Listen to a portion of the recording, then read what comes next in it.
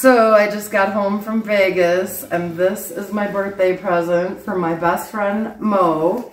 I know it is a drum that Micky Dolenz actually played, and I know he signed it, but I have been waiting to get home from Vegas to unpack it so it would get home safely. So this is the first time I'm seeing it, and I've been protecting this for so long, the entire trip. Oh my god, Micky Dolenz played this drum.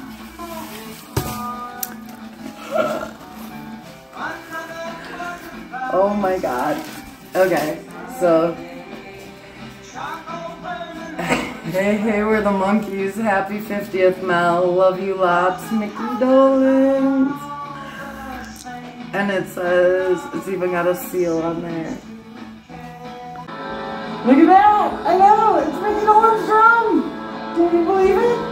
That's how I feel about it. I know! We tried to go meet Micky Dolenz. We were in Iowa. That's why we were in Iowa. So here we are outside of the surf ballroom. And we drove from Puebla to see Micky Dolenz. And unfortunately, he got sick. So, we've already had our pity party, and now we just hope Micky gets better soon.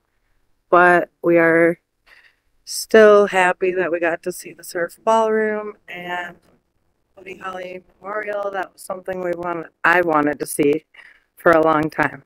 That's the guy that we went to go see, and then he got sick. But look, he sent us a drum, and he signed it. Yeah! I'm as happy as you are. I know! Did you see this? It's Micky Dolenz drum, and he signed it with my name on it.